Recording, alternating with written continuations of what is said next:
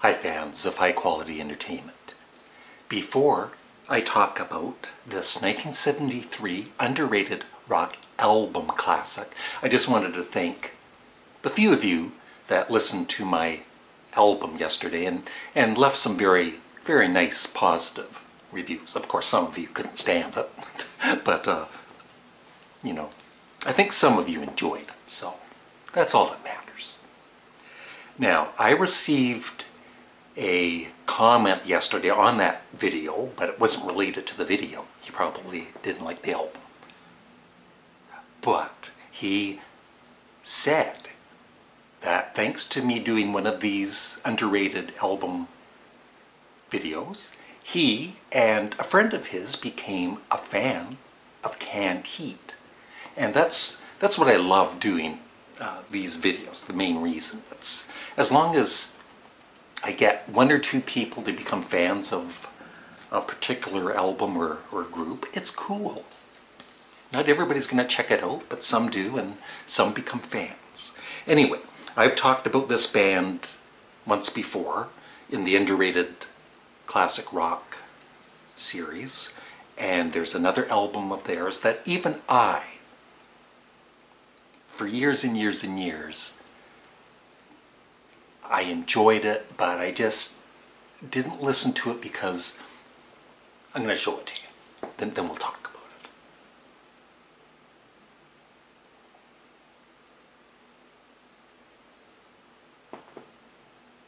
it. Blue Oyster Cult, Tyranny and Mutation, On Your Feet or On Your Knees. So there it is. Now, the first record of theirs I bought in 1974 was Secret Treaties.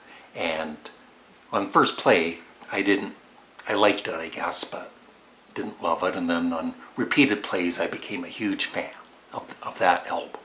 And then I think the next one I bought was their debut album, Blue Oyster Cult, which I didn't like. I thought it was totally different than Secret Treaties and kind of weird, and didn't like it too much. But of course, after a few plays, I loved it.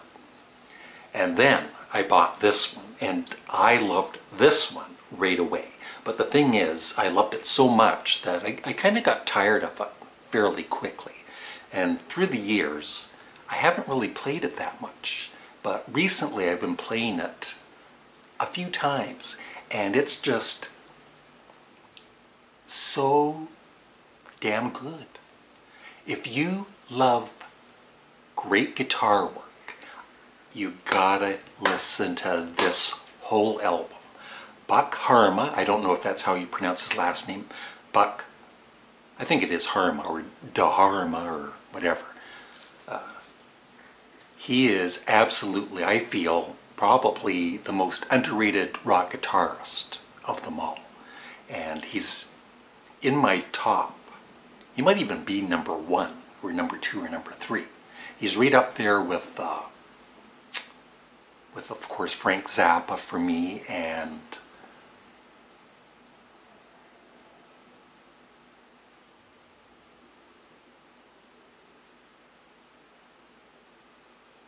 Steve Howe. It took me a minute. I'm all excited because Molly's going to be here. I'm going to go pick her up at the train station in a few hours, so be videos this weekend with her. But yeah, I love the whole album and the songs. Side 1, The Red and the Black, just killer. Really fast-paced, completely different from their debut album, the second album. And this track is actually a speeded up version of a track from the debut album. And then OD'd on Life Itself. And the riff in it is very similar to the Hollies' Long Cool Woman in a Black Dress. I don't know if it's on purpose or by accident, but it's still cool. It's really cool. Hot Rails to Hell. Awesome song. And then 7 Screaming Diz Busters. It's a longer track and some amazing, not just the guitar work, but I mean the whole band is just amazing. Then you flip it over, and it's the second side is a bit more poppy. You know, it's still rock and roll, but it's more poppy. It's very windy out. Old lady just fell down. Get back up. You're okay. A little blood won't hurt you. But side 2 with Baby Ice Dog, Wings Wetted Down, Teen Archer, and Mistress of the Salmon Salt. Quicklime Girl.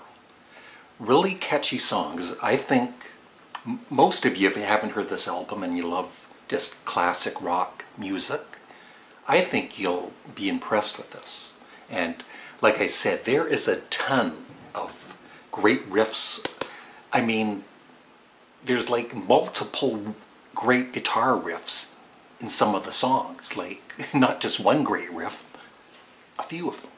And some great solos, and like I said, great drumming, bass work, vocals are really good. And I highly recommend you check out this album. I'll have a link pinned in the description, or maybe right here.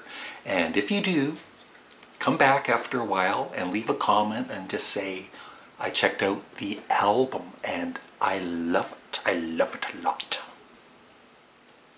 So, thanks for watching and have a great day. Bye.